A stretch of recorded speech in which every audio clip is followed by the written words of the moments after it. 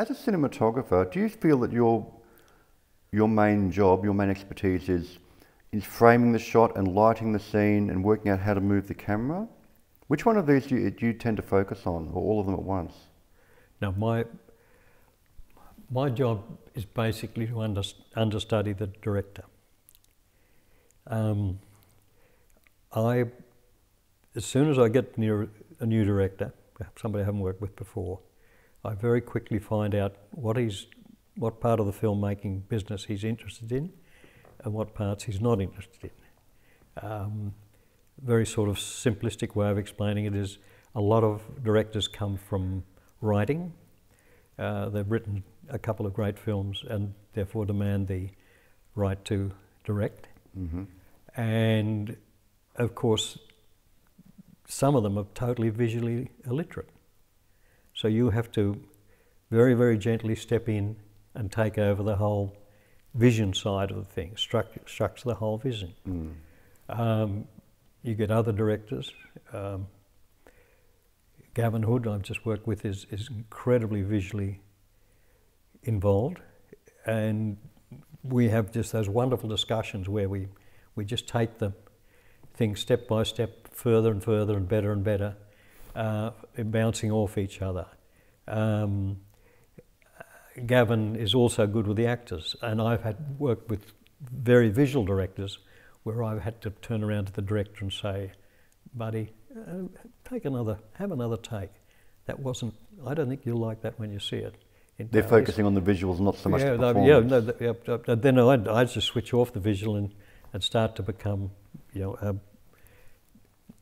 observing the acting, the performance. It sounds like you kind of see where their real strengths are, and you try to fill in all those blank areas. I mean, I've still got to design the shots and all the rest, but all that comes out of my understanding of what the director wants.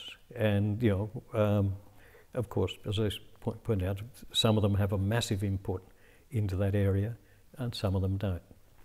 So it's a really, it's a sort of understudy to. And my gaffer said, I was explaining this on an interview that my gaffer was listening. He said, that's exactly what I do with you.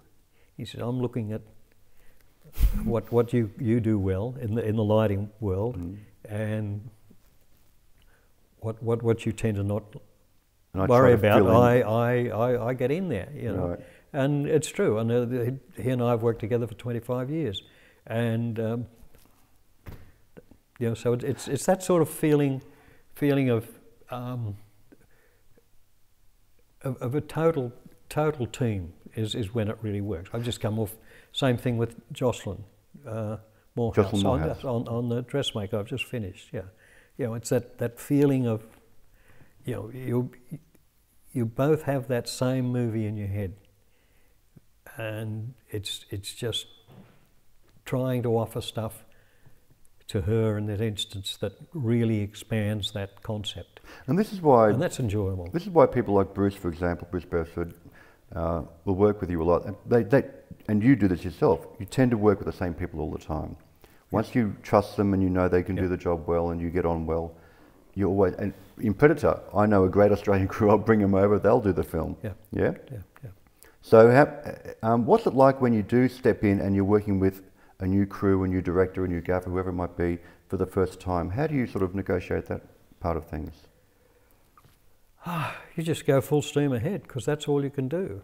And obviously, as I said, the international crews are so international that I've never had a bad. I mean, sometimes you've got to spend a little bit more time explaining to the new gaffer what your really lighting style's all about and all that sort of thing. But if they've got to the level where they've been put forward to work on this production, they're no dummies. I mean, they've survived. Well, speaking of directors, you talked about those that have a visual eye. On Parenthood, you're working with Ron Howard, an actor. So was his focus, for example, and he's an excellent director, in all respects, I think, but he comes from the acting world. So is he focusing mainly on performance and letting you do the visuals, for example? Obviously from where they come from doesn't mean who they are, or what they're good at. Ron was what I'd call a good mix between the two, if you can find the two extremes of visual and literature. Yeah, he was. It was quite strange working with him because he was the only director I've ever worked with that I never really. I think it came from the fact that he'd been a child star, and he just didn't want anyone in his space. I mean, he wanted you to come into the point where you could help and structure with the whole film, but there was a wall that you knew was there, and you didn't bother when you knew you shouldn't go any further. I suppose because people with that childhood experience, grown up in that Hollywood system, it's a different kind of there must be a massive mechanism for self-preservation that we don't need.